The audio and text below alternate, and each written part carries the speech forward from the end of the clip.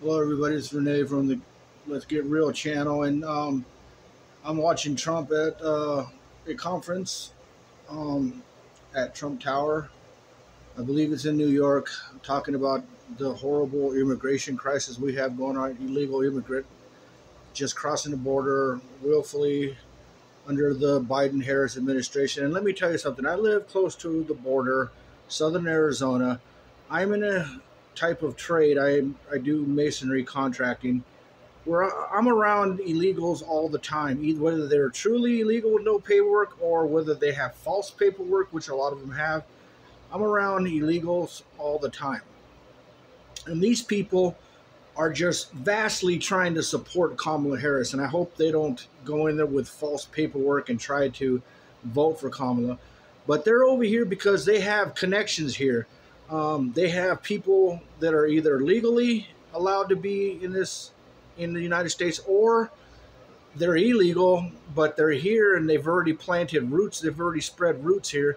And a lot of these illegals, or whatever you want to call them, immigrants that come over here without proper authorization, as the lefts would call it. They're not criminals. They come over here, they start businesses, and then, with government money, they get food stamps, they get cash assistance. I mean, the government helps them out immensely, and they can start businesses. Talk about an opportunity economy. Yeah, it's an opportunity economy for the illegals.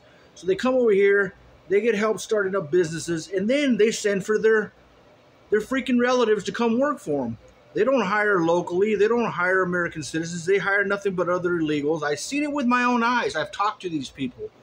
Okay? That's what they do.